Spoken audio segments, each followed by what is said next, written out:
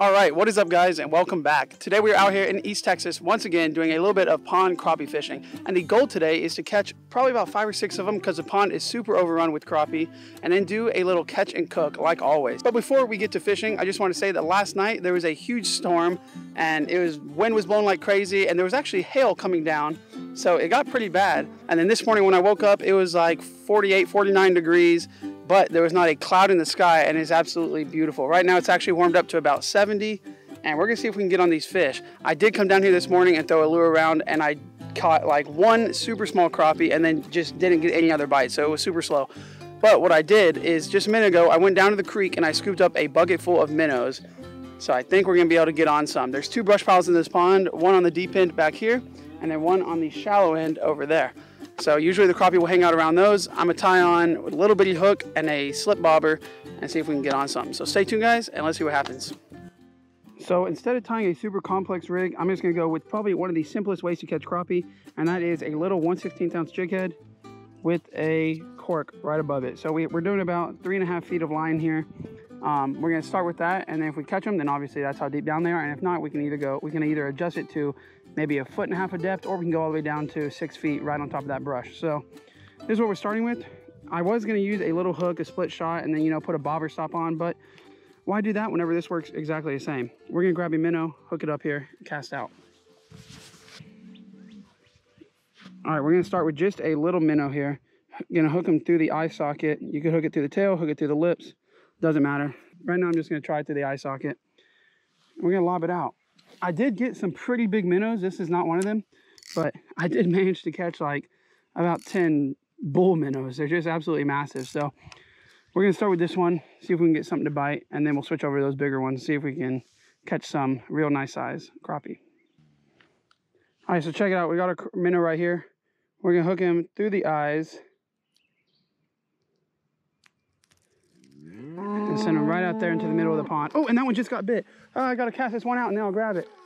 Oh yeah, we got one on this rod. Oh no, it came back up. No, he's still on. Got him. Feels like a good one. Oh, it's a bass. Not what we wanted, but hey, still fun to catch. Second fish of the day right here. They fight crazy hard. Dang, cows won't be quiet. They fight crazy hard on these little light rods. There he is right there. Good little bass. Pop him off. Let him go and try to get another. Something weird's going on. I got him. It's a little bass. How weird. Okay. There we go, little bass. Not what we wanted. That's the 3rd one I've caught, I think.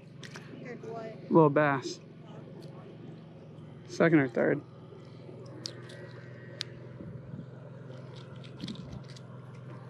Pop the hook out, get the release. Boom. Let it flip out. Super easy. Oh, dude, that was immediate. Oh, that's a big one. Big crappie. Big crappie. Boom, that's a keeper. There we go right there. Wow. First crappie. We moved spots. It's actually way later in the afternoon here. Actually, we're going to let this guy go. He's not too big. Recording. Same fish? No, different fish. Well, I'm on again immediately. I didn't have it recording, but on again immediately as soon as I hit the water.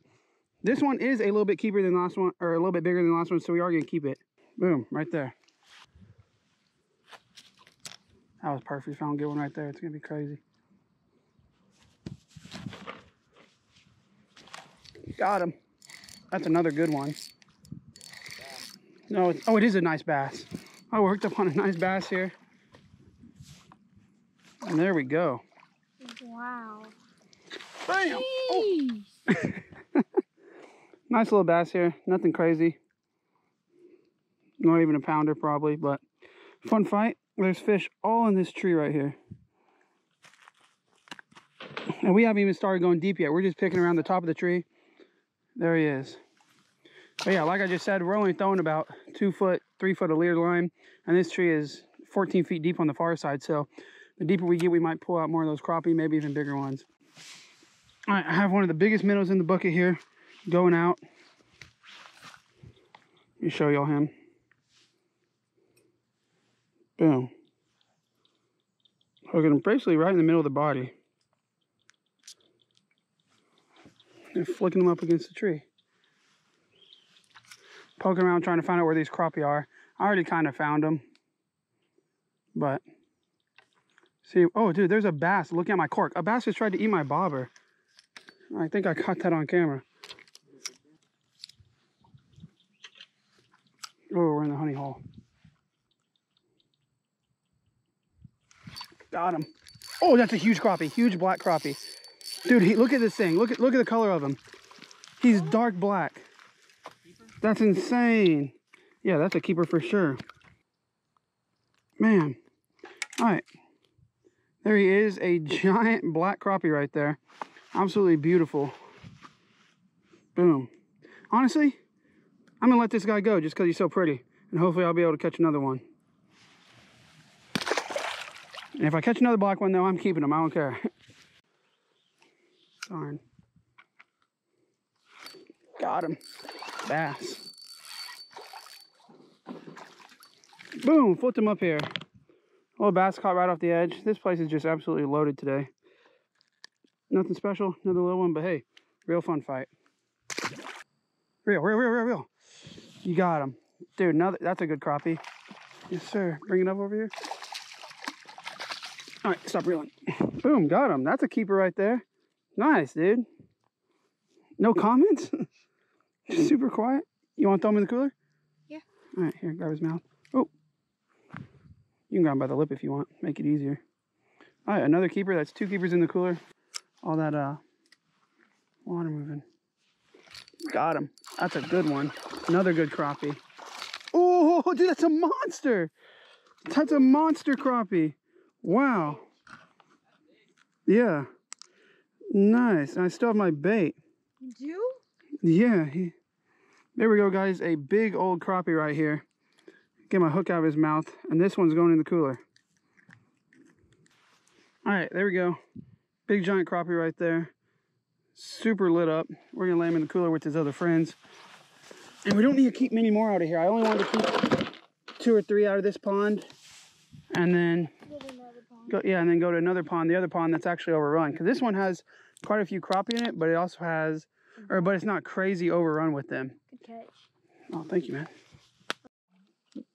Well, camera wasn't on, but I just hooked another giant crappie. Probably the biggest one yet.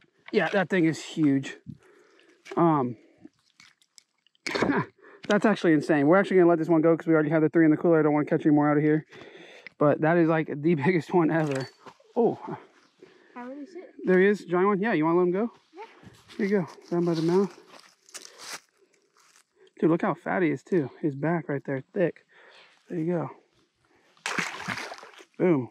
Lives to fight another day so we can come back and catch him when he's even bigger than that. So we just pulled up to the next pond, the first pond that we were at this morning where we didn't catch anything. And you can see the crappie flicking around here. So I think we're going to have some luck. We went and scooped up about 6 or 7 more minnows. My little cousin over here is going to throw minnows. And I'm going to throw lures and see what happens. So stay tuned. All right, we're on our last minnow right here. We had those 3 crappie in the cooler. We didn't really catch much at this pond. But as y'all saw, we could have kept more from the other, but we just chose not to. I have some crappie fillets in the freezer at the house from last time I was here. So we're going to use, I think we have 1 more minnow actually. We're going to use our last minnow, see if anything bites, and then we're going to head back to the house and cook these up for you guys. So stay tuned.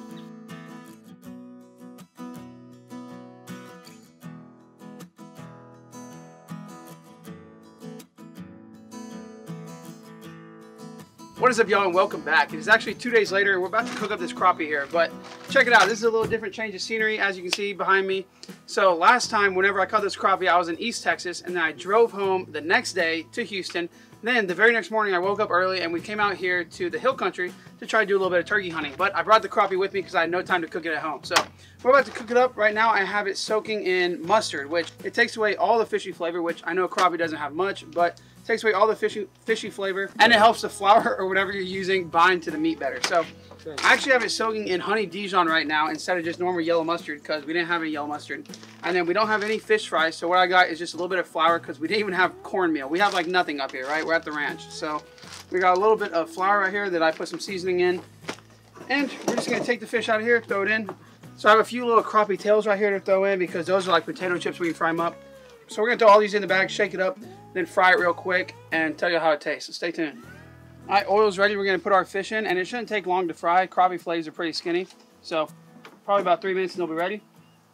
Drop them in, set the timer, and then we're gonna be ready to try it out.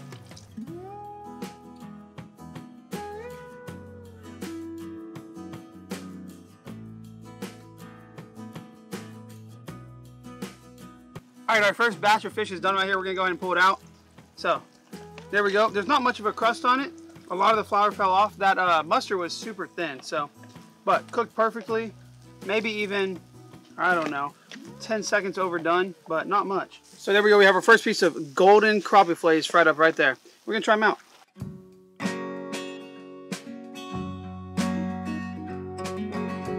We're gonna give this crappie a taste right here for you guys. So, got my little crappie nugget just like that, and I actually made up a sauce. Honestly, I just put whatever was in there in the sauce. It's like mayonnaise and horseradish and I don't know, mustard and stuff. So we're gonna give it a try with the sauce right here. Let's go for it. Wow, that's super good, guys. I'm actually impressed. Not gonna lie, the first batch that we cooked came out a little overdone, so recooked this batch, and this is like some of the best fish I've had in a while right here.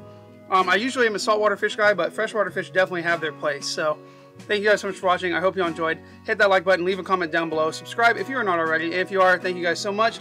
So hopefully the next videos y'all will be seeing is a little bit of turkey hunting as we're up here at the ranch, like I said a minute ago. But that's all I have for y'all today. And until next time, peace.